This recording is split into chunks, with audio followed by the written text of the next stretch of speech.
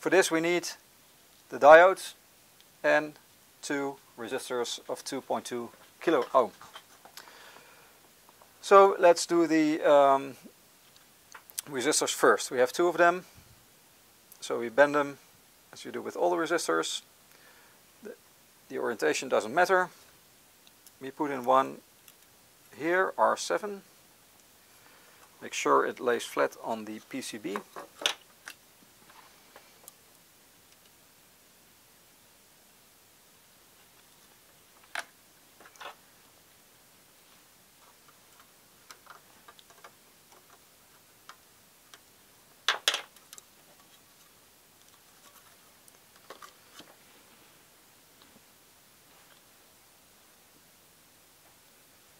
So that's R7 and R6 is here on the bottom.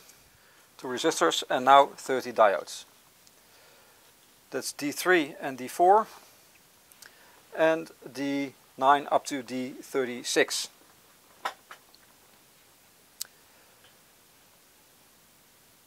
These diodes, there are a few that are flat, two of them, D3 and D4, which form together with the resistor an AND gate.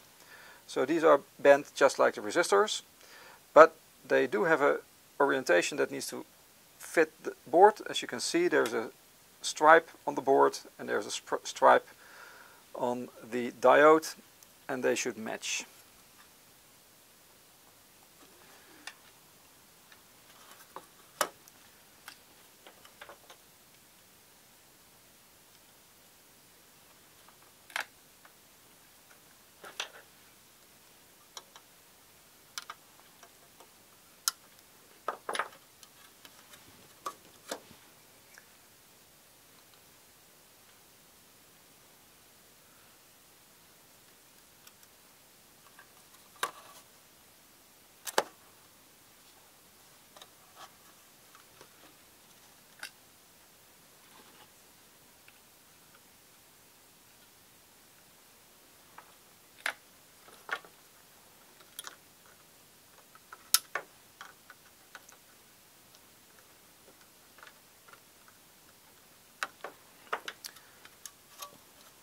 So these are the two diodes that are flat, and the rest is vertical.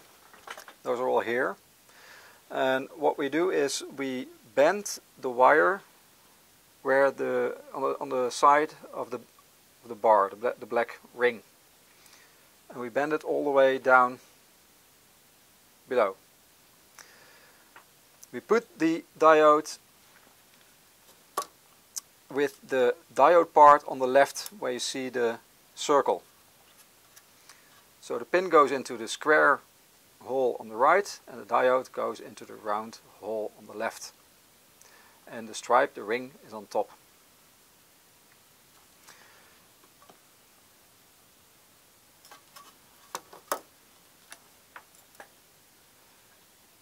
And we have to do this 28 times.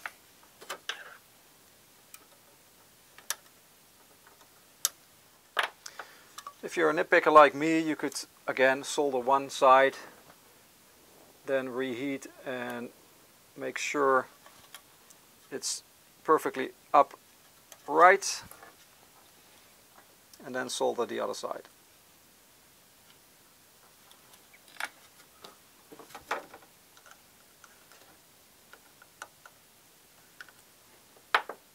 Alright, that's all the diodes.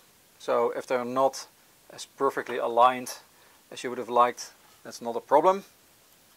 There might be a few leftovers, as I said before,